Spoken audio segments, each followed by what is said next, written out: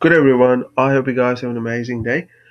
So what I'm going to do today, I will talk about how to configure a different view for the patient. So as you can see that um, here I have a list of patients with patient name, business profile, which is great. Now, if you remember in one of the episode, I spoke about how to configure a session uh, based on the custom object I've created, right? So I'm going to use that option to display, say for instance, I wanted to display information about child screen, session, for instance, right? So can I do that here? Yeah, you can do that. So let's see how to do that. So if I go here, this must be pretty simple, but it's a little bit different though. So this is what you get here. Now I'm seeing all these options here: account, session, contact, EHR. Hmm. But I can't see a session object. But if you remember, the session object has a lookup to account. But I do want a session object to appear here.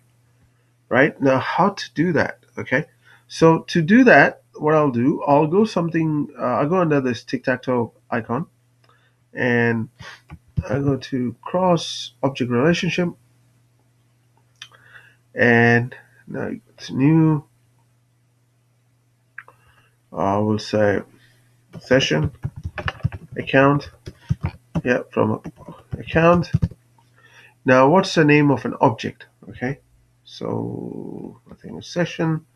So I'm actually linking an account to a session. So, and I've done that. Now I'll refresh it.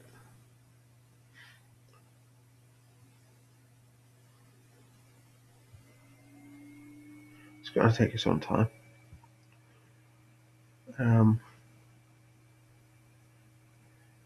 right. Now I'll go here. This is tag. Sorry, the gearcock icon. Now if I look for session, you see? You found the session here. So that's how you bring the information here by using a cross object relationship, right? So you must be wondering, you might have got a requirement. Hey, I wanted to bring certain information here and create a simple list. Though it sounds like a very simple list, you might think, oh, it's so easy, right? I've created a list in Salesforce. So this is a little bit interesting though. So that's the reason why I wanted to talk about it, because had it been the case for a very simple list, right, I wouldn't be talking about it, because obviously I expect if you're in a health cloud training, you would know how to at least configure a simple list. So, but this is not a simple list though. So I'm on a session here. Okay. Now it's all right.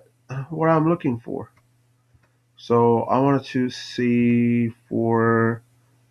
Come on. I would say type. I wanted to look for all the session type equals to say spinal injury. Okay. And I wanted to look for account. So account name.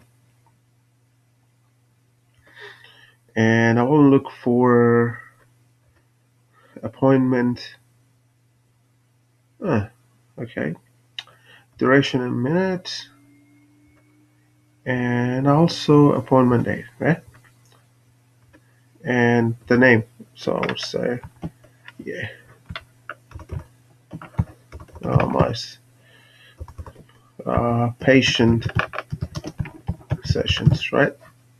You can name whatever you want. Okay. So you only see for the child screen. Okay. So invalidated tab. Don't worry about it for now. So let me go to session object,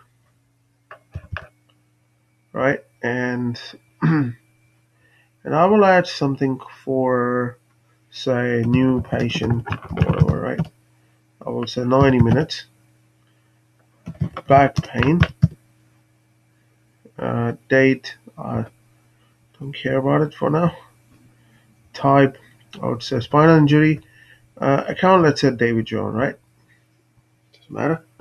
Now, if I go to the patient, right? You can see the list here, right? And you can also see the appointment date and time. and also see the duration here as well, right? So this is how you can configure your patient list, right? It's more user friendly. I mean, you can do a lot of stuff with it. It's. I mean, I really like this feature. I've used it many times. In my health cloud journey working for a customer, right? I show them how to configure it. It's beautiful, right? And they loved it. This simple, those seem super simple. It is tricky, right? Because it will say, all right, I wanted to bring this option there, that option there. How to do that? You just use a cross-object relationship. That's the power of cross-object relation, right? So that's pretty much what I wanted to cover in this episode. Hope you guys have an amazing Tuesday. Adios.